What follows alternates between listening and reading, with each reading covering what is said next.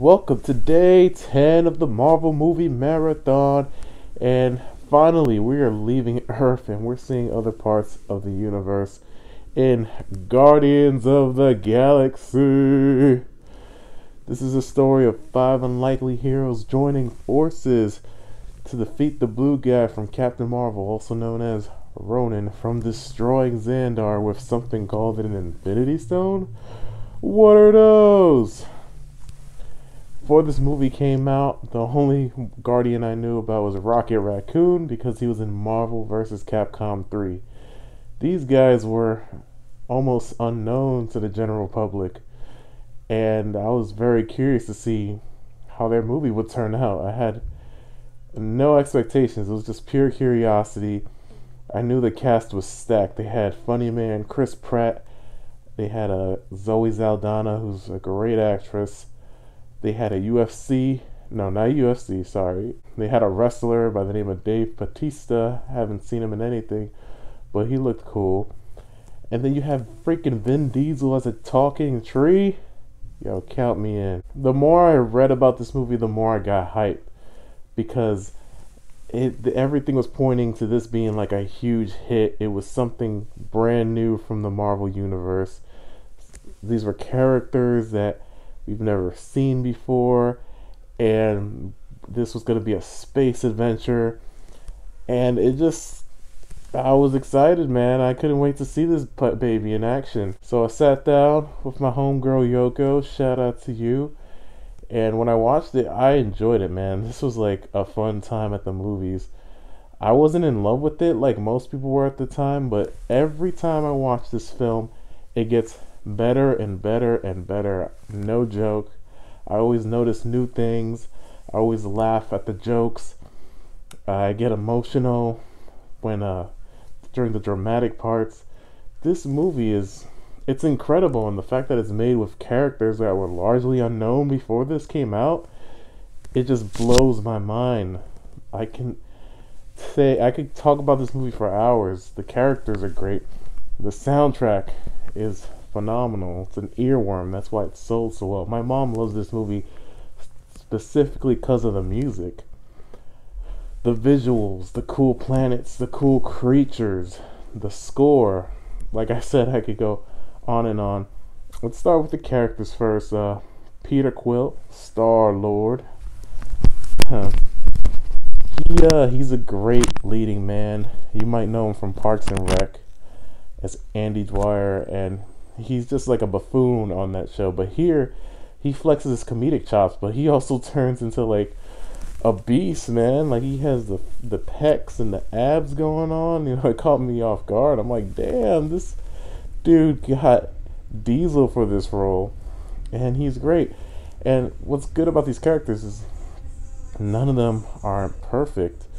He's a Ravager. He steals things, and he's stealing this orb, and that's how we get introduced to all these characters, because the main plot of the story is getting this orb because it holds something very important inside. But he's fun. And then you got Gamora, who is like an assassin, and she works for Ronan, who we last saw in Captain Marvel standing around doing nothing. He gets a little bit more to do here, fortunately. And then we learn that he's actually working for the purple guy who was at the end of Avengers. His name is Thanos, and he sends Ronan to find the orb because he wants to get these things called Infinity Stones. What are the Infinity Stones, you ask? Where are these powerful relics that were created before time itself? And if you get one of these bad boys, you're basically invincible. So it seems that he's trying to collect all of them. He sent Loki to get the Tesseract, which we found out is an Infinity Stone as well in the Avengers. So in this movie, he's trying to get Ronan to collect one too. But both attempts are thwarted by different heroes in different parts of the universe. It's kind of funny when you think about it.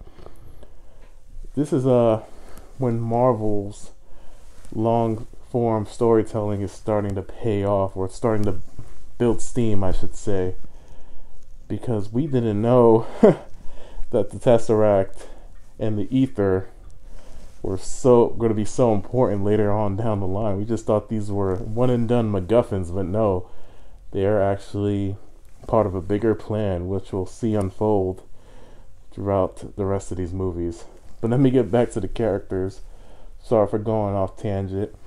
You got Drax the Destroyer, who's trying to get revenge for his family, and he turns out to be a really chill dude. He has this anger, and he's lashing out at different people because he's hurt on the inside. And he's actually my favorite Guardian, because once he drops the angry act, he's just a really funny guy, and he just loves to fight and battle, and he has some of the best lines. He's awesome. He doesn't understand metaphors. He's great. And you got Rocket Raccoon, who's also played by a great actor, Bradley Cooper, and he's kind of like a raccoon version of Tony Stark.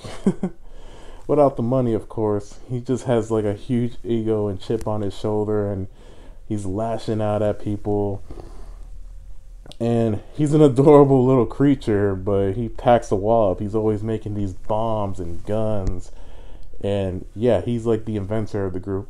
And then you got Groot, played by Vin Diesel, who rounds out the rest of this family. All he says is, "I am Groot," but he emotes with his face and his body language.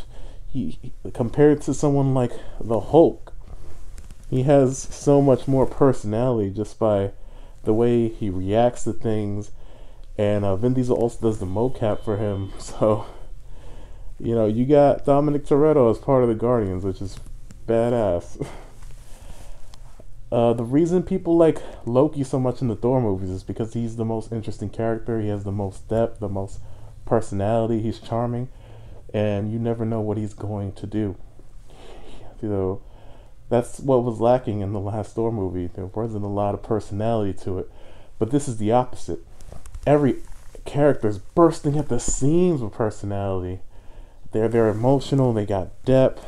They can fight. You want to learn more about these people. I believe each member of the Guardians could lead their own movie without problem. So if you think about it, this movie is like a reverse engineered Avengers. Instead of solo movies coming together, this could be a team up movie with solo movies coming after. But they never do that, which is fine by me, because the Guardians work best when they're together. I love all the bickering they do. It's a dysfunctional family who's met with this impossible task to save the universe, and it's great. It's a really funny movie. It's probably Marvel's like first official comedy, because the other movies have jokes in them, sure, but this one, the jokes keep coming. It's a really funny universe. And again, we see these awesome worlds. Xandar is like a futuristic Earth. You got Nowhere, which is like this really grungy city, this kind of like underbelly where a lot of illegal activities go on. The opening planet, I don't know the name, it's kind of like a dark, kind of has a Dark World vibe, but even that is made more fascinating because the action scenes here are great. You got the fun little scene where the Guardians meet and they're fighting over the orb. You got the great prison escape sequence, which is funny because the Rocket steals a leg for no reason. And then the finale is jam-packed with action. It's a very epic movie for, again, a comic that mainstream audiences did not know anything about, and they just throw everything at you, and it lands, thankfully. And again, even the bad guys have depth. Yondu, who's like Peter's surrogate father. He taught him everything he knows. He has this really cool arrow that he moves by whistling. Can't do it. I can't whistle in this thing.